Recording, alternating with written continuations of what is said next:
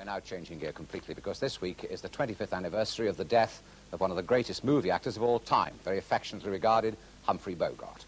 He died on the 14th of January, 1957, of cancer. Now, Bogey has become a cult figure amongst moviegoers of all generations, including, I'm told, even those who were born after his death. And a recent survey conducted by the Sunday Times placed no less than 4 Bogart films in the top 12 movies of all time, would you believe, with The African Queen the winner. Now, to mark the anniversary of his death, a new book on Bogart's film career is published. It's this one here, a definitive study of his film career, Bogart. And later this year on BBC Two, they'll be showing a short series of films that Bogart made with the director John Huston. Now, although to many, Humphrey Bogart is best remembered for such immortals lines as those uttered by the hard-bitten Rick in Casablanca, you know, the one of all the gin joints in all the towns in all the world, she walks into mine. I never could quite do the Bogey voice, as you can see. Now, just for a change, here is the high point of that film. It's one of the greatest adventure and love stories in the history of the cinema. All right. I tried to reason with you. I tried everything. Now I want those letters. Get them for me. I don't have to. I got them right here. Put them on the table. No. For the last time, put them on the table. If Laszlo and the cause means so much to you, you won't stop at anything. All right, I'll make it easier for you. Go ahead and shoot. You'll be doing me a favor.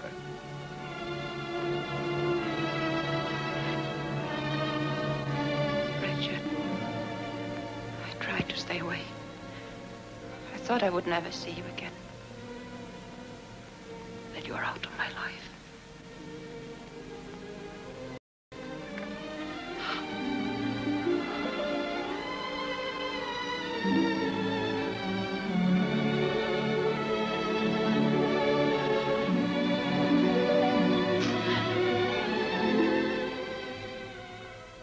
Terence Pettigrew wrote the book, Not a Dry Eye in the House. No, it usually isn't. Do you know, I was fortunate enough to interview Bergman just before Christmas, and she said they never knew in that film what was coming next or what the finish was. That's an extraordinary way to make what turned out to be a knockout film. Yes, I think the reason for that was, of course, the studio arrangements. You know, the stars belonged to one studio and didn't belong to another. And they got Bergman, I understand, by a bit of trickery. They told Selznick that they had a script and they had a film, they had everything. In fact, they had nothing. So they got her to sign up, and then, of course, they had Bogart, and then they began to write it as they went along. She's quite right, yes. Amazing. Now, that seems to me pure Bogart. Was the man himself very much like the actor? He became the pure Bogart as he got older. I don't think he was necessarily quite that hard-bitten and quite that tough himself, but certainly towards the end of his life, there's a lot of evidence to show that he developed traits, if you like, Bogartian traits, which it would be virtually impossible not to develop if you played the character for so long. It's amazing how a star is born, isn't it? Because he slogged away for a very long time, something like 14 or 15 years before he finally made it. That's right. Now, was that because he was a great actor and it was in him, or did he have a slice of luck, or what? I think he was very lucky. He slogged away virtually unheralded for many months, many years, in fact 14 years.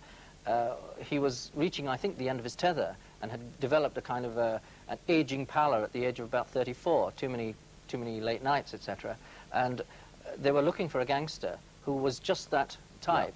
Yeah. And Bogart looked aged enough, even though he was young, to play a gangster who was the same age as himself, who'd been aged by his prison experiences. Yeah. So, yeah. Fine. Well, let's break off our conversation. I'll come back to you in a moment because we want to see a little bit more action, as it were. Because Bogart's first part in the film was as a gangster in The Petrified Forest. He made that in 1936. And his success in the role ensured that he continued to play the baddie. And it was almost by accident that he changed sides and became the detective when he took the part of Sam Spade in The Maltese Falcon. He played opposite Mary Astor. Here they are. That story I told you yesterday was just a story. Oh, that. Well, we didn't exactly believe your story, Miss... what is your name, Wonderly or LeBlanc? It's really O'Shaughnessy, Bridget O'Shaughnessy. We didn't exactly believe your story, Miss O'Shaughnessy. We believed you $200. You mean that... I mean, you paid us more than if you'd been telling us the truth, and enough more to make it all right. Tell me, Mr. Spade, am I to blame for last night? Well, you warned us that Thursby was dangerous. Of course, you lied to us about your sister and all that, but that didn't count. We didn't believe you. No, I wouldn't say that you were at fault. Thank you. George was so alive yesterday. So solid and hearty. Stop it. You know what he was doing? Those are the chances we take. Was he married? Yeah, with 10,000 insurance, no children, and a wife that didn't like him. Wonderful line, wonderful line. Now, that was Sam Spade, and of course he made Philip Marlowe even more famous some 10 years later. That's right. And that was the toughie image. I mean, he was very good at that, wasn't he? Well, I think he developed it. I mean, as I told you, his earlier career was one which wasn't spent behind silk screens. I mean, he really sort of went out there and was trying hard to get work, and he looked tough and he looked the part. But I think there was a sentimentality about him as well, which doesn't show in those films. Why do you think he appeals to young people? I was saying in the intro that you know, he appeals to people who were born after he died.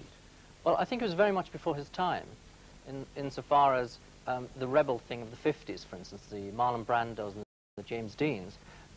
If you look at the early Bogart films in the 30s, he had that same brittle edge, that same sort of, you know, come and get me if you dare kind of look, which it really didn't come until 15 years later.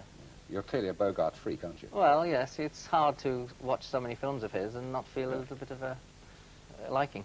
Well, Terence Pettigrew, thank you very much indeed, and I hope the book does well. Written by an Englishman, that's a bit unusual. Anyway, before we leave Bogey, though, we can't resist, really, having another look at one of the most famous scenes from any movie, the farewell to Ingrid Bergman in Casablanca. It's played, of course, again and again and again, but still the one that all Bogart fans just love to see.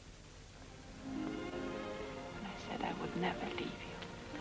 And you never will. But I've got a job to do, too. Where I'm going, you can't follow. What I've got to do, you can't be any part of. Ilsa, I'm no good at being noble, but it doesn't take much to see that the problems of three little people don't amount to a hill of beans in this crazy world. Someday you'll understand that. Now. Here's looking at you, kid.